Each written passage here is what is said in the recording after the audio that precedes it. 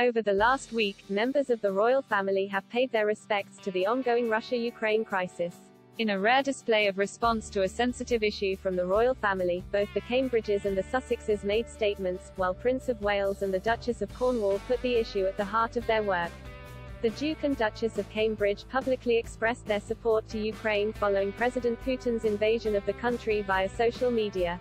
In addition, Prince Harry and Meghan issued a statement via their foundation Archwell showing solidarity with the Ukrainian people impacted by this humanitarian crisis. On Tuesday morning, Ukrainian President Volodymyr Zelensky thanked Prince William and Kate for standing by Ukraine's brave citizens at this crucial time. President Zelensky said, "Olena and I are grateful to the Duke and Duchess of Cambridge that at this crucial time, when Ukraine is courageously opposing Russia's invasion, they stand by our country and support our brave citizens. Good will triumph." However, Richard Eden, the Daily Mail's diary editor, pointed out how seemingly fans of the Duke and Duchess of Sussex had attacked the Ukrainian lead. Harry and Meghan had also sent their own words of support to Ukraine but were not mentioned by Mr. Zelensky, and it is not known whether he has privately thanked them. Mr. Eden said, "This was something extraordinary. Here we have President Volodymyr Zelensky fighting to survive. His life is under threat and he was able to send a message to the Duke and Duchess of Cambridge, thanking them for their support for the people of Ukraine." He starts then being abused by some of the more strident social media followers of Harry and Meghan, saying, "Why haven't you thanked them?" However, Mr. Eden's fellow panelist, author and historian Dr. Tessa Dunlop wondered whether these accounts could have a more nefarious origin. Drive Dunlop speculated that the accounts could be Russian bots, tarnishing the Sussexes' name. She said, "We have to question, to what extent are those trolls and naysayers actually bots, controlled, incidentally, possibly by Russia?" Meghan and Harry restated their support for Ukraine on television as they accepted the President's Award at the NAACP Image Awards.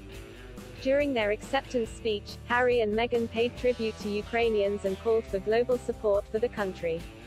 Harry said, "Before I begin, we would like to acknowledge the people of Ukraine who urgently need our support as a global community.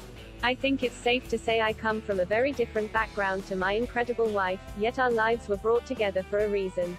We share a commitment to a life of service, a responsibility to confront injustice and a belief that the most overlooked are often the most important to listen to." Earlier this week, Charles and Camilla showed solidarity with the Eastern European nation following Russia's invasion by paying tribute to the extraordinary bravery and fortitude of the Ukrainian people in the face of such truly terrible aggression. The couple made a visit to the Ukrainian Catholic Cathedral in London where they were greeted by Bishop Kenneth Nowakowski, Ukraine's ambassador to the UK Vadim Pristaiko, and his wife, Inna Pristaiko.